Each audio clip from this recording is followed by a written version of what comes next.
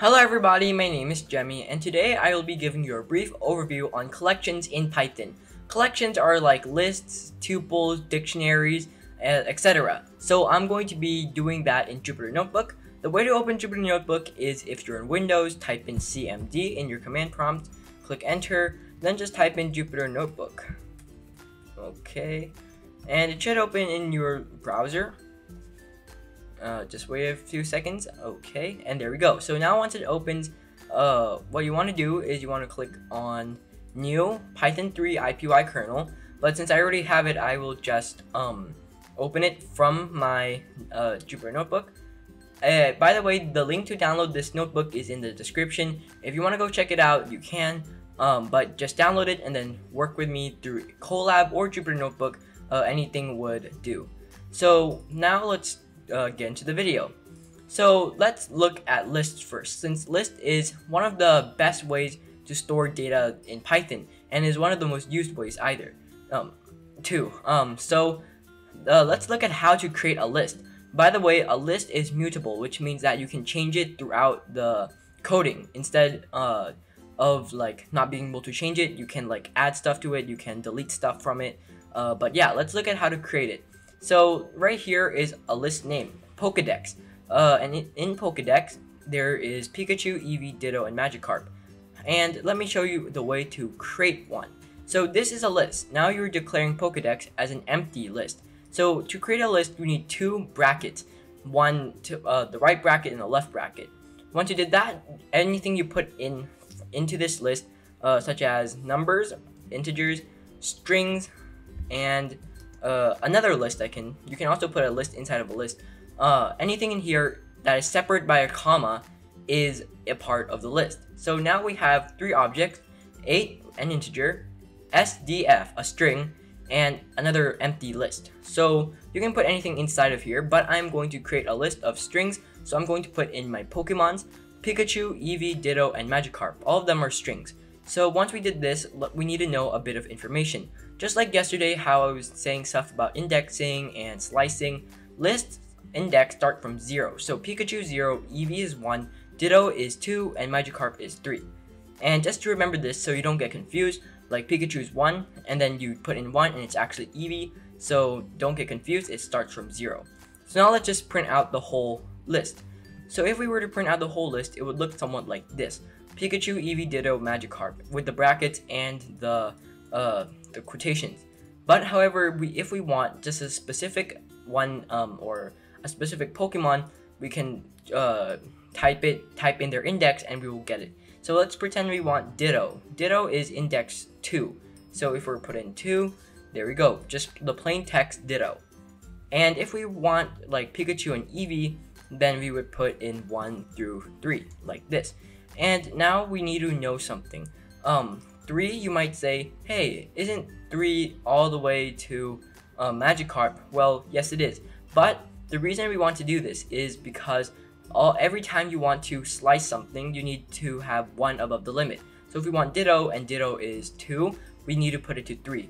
However, because if we put it to 2, then it'll just print out Eevee. And this doesn't apply to starting, however. The start just goes with the starting Pokemon. So Eevee is index 1, so we put index 1 here. If we put index 0, then it will be Pikachu to Ditto. But we don't want that. So you want 1, 2, 3. Like so. And anyways, that is the basics of a list. Let's move on to the list structure. So as I said earlier, in the side of a list, there can be another list.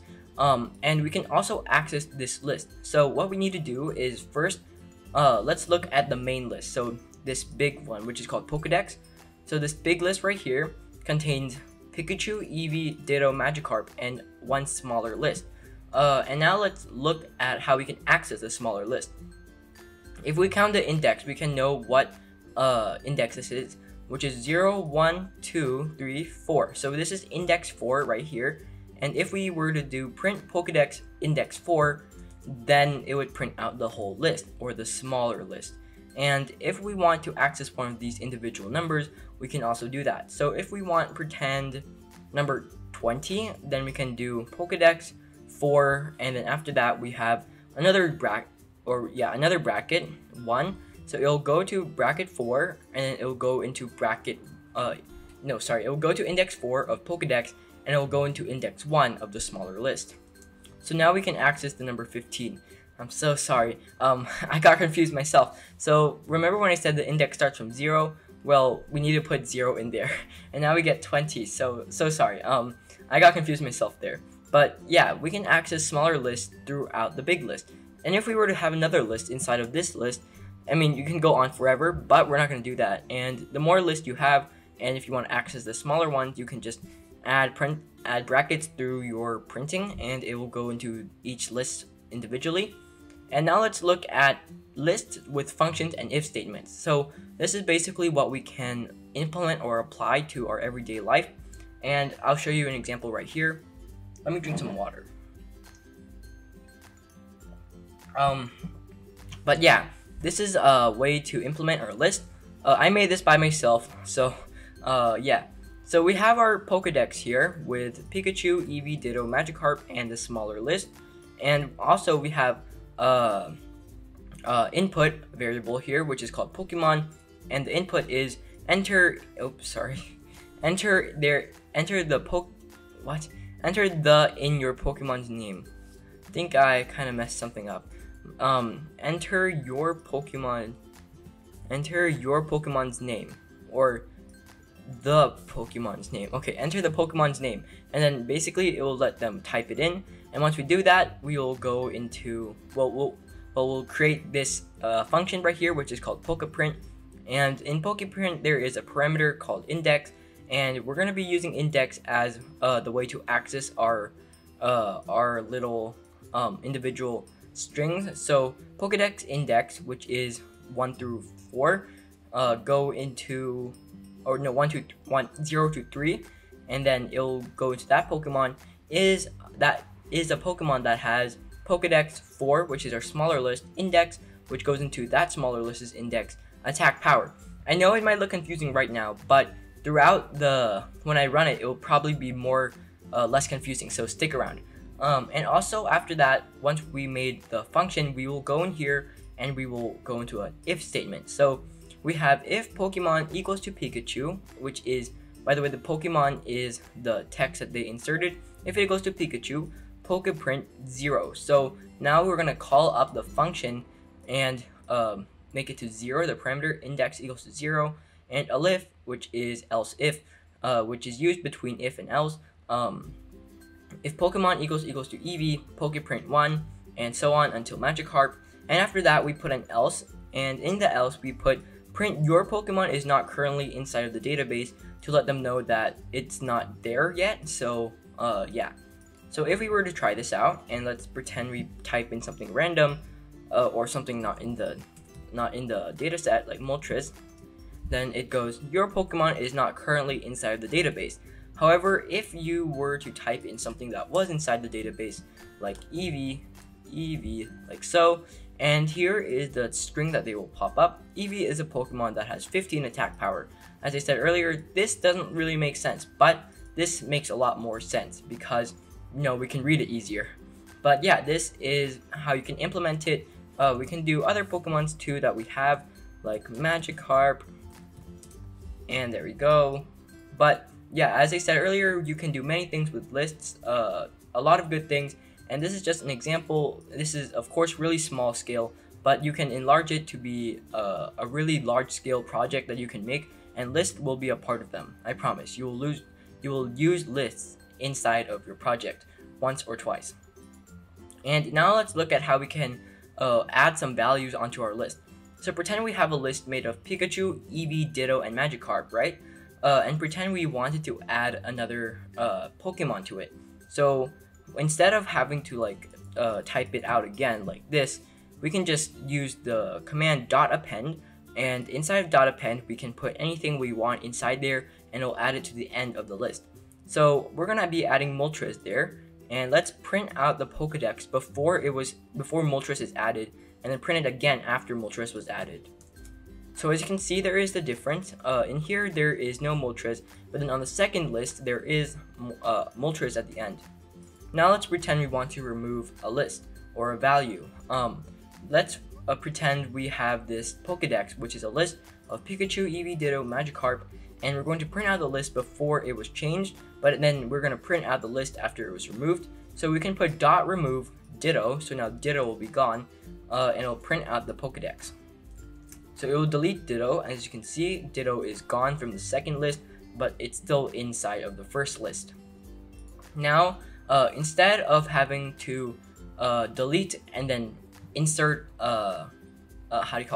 instead of having to delete and then reinsert a new Pokemon, we can just replace the value using the command Pokedex bracket 3, or basically where you want it to go, equals to your Pokemon that you want to add, or no, sorry, replace.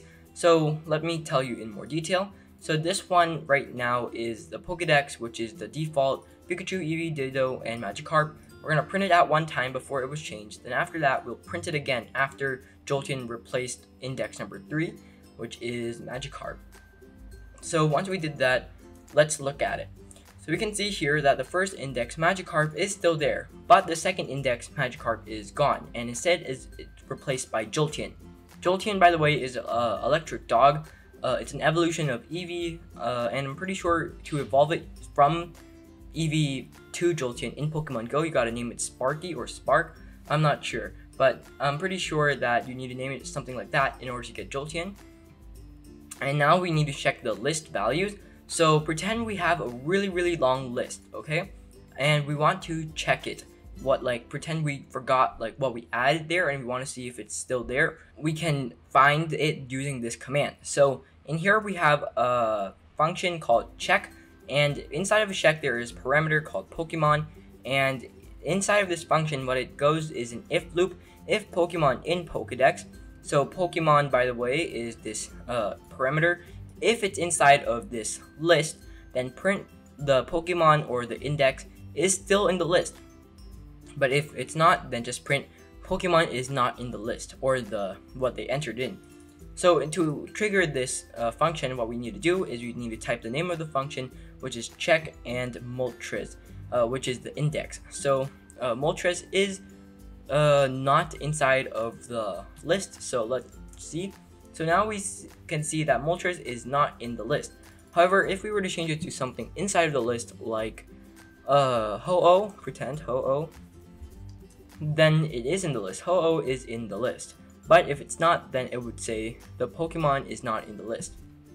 Okay, now let's move on to iterating lists, which is a for loop. And iterating basically means to type out each item inside of the list individually. So it will go Pikachu, then Eevee, then Ditto, then Magikarp on separate rows. So let's get started. So we have a Pokedex, or a list, that contains Pikachu, Eevee, Ditto, Magikarp.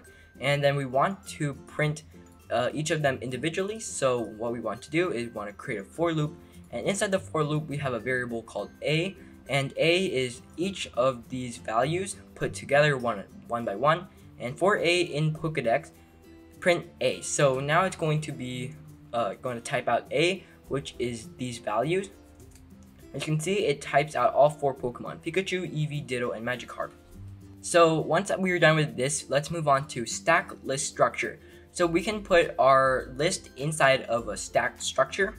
What a stack structure is basically a type of list, and we can pop it too. A pop will basically delete the last item on the list. So in this case, it is Ho-Oh. And by the way, our list is Moltres, Articuno, Zapdos, and Ho-Oh, and it will print out the Pokedex before it was popped off. And after that, we can add Pokedex.pop, parentheses at the end, and then it will pop off the Ho-Oh, which is the last item in the list. So let's look at it. So we can see up here that Ho-Oh is still there in the first list, but in the second one, Ho-Oh is gone. And we can also continue doing this until we have what we need. So now we deleted from Ho-Oh, Zapdos, we deleted Zapdos and Ho-Oh, and we can do this one more time so we can only have Moltres now. There we go. We deleted Articuno, Zapdos, Ho-Oh, and now we're only left with Moltres. If we delete Moltres, then it'll just print out the type of the list. Or it just prints nothing, so nothing anymore. But if I'm curious, what do we do one more time? It'll print the type, right? No, it comes up an error. Okay. If we do it too much times, then it will come up an error. But we do it just what we need. But anyways, let's just run it again. So there's no error. I hate errors on my screen. I can't work with an error. But here we can see that we are at the end of the list. And now we're going to look at tuples. Tuples is a cousin or a brother of the list. It is kind of the same thing, except that tuples are immutable, which means they cannot be changed. Basically it means they cannot add anything in there. They cannot delete anything from it. You have to set it again if you want to change something. So we have a tuple here called backpack, and the way to create a tuple is similar to a list, but the tuple is you need to create it with parentheses. So parentheses will equal to a tuple and brackets will equal to a list. And inside of this tuple there is strings. This is our backpack, which is the name of the tuple. There's the super potion, the revive crystal, the remote battle pass, the pokeball. So it has these strings inside of our tuple, and let's just print out our tuple really quick, or backpack, and you can see that it just prints it out normally. But pretend we want to try to add something to it. So backpack dot append gym badge. So we will theoretically add gym badge at the end of our tuple, but let's see what happens. So you can see that there is an error, and it says attribute error, tuple has no attribute append, which means that tuple cannot support this command because it's immutable, so we cannot use this. And now let's look at deleting tuples. So you might have been like, hey, this is deleting a tuple, right? But it's different from deleting a thing from a list. When we're deleting from a list, we're deleting a single item. But if we want to delete a tuple, we can't delete a single item. Instead, we need to delete the whole tuple. And let's take a look at it. So let's click delete, or not delete, but let's do delete backpack, and here it is. Backpack is not defined. What? What do you mean backpack is not defined? Yeah, never mind, I am dumb. But the reason it's not defined is because we deleted it. So if we don't want to delete it, then we can just do like this, and there we go. It's still here, but if we delete it, then it will say it's not defined because it's gone. So there's no point of being there. But yeah, so this is how to delete a tuple, and we can look slicing tuples now. Slicing tuples is kind of like using a list where you can have just a slice of it. So we're going to do revive crystal and remote battle pass, and if we want those two, then we just do what we do for a list, 1, 2, 3, and the same rules apply for tuple 2. The limit or the end, the stopping right here, needs to be 1 above so that it prints out the things you want. Now it will print out revive crystal and remote battle pass. So yeah, this is collections in Python EP1. Tomorrow there will be an EP2. Stay tuned and watch it. I hope you enjoyed this episode. Thank you very much for watching. See you in the next one. Bye!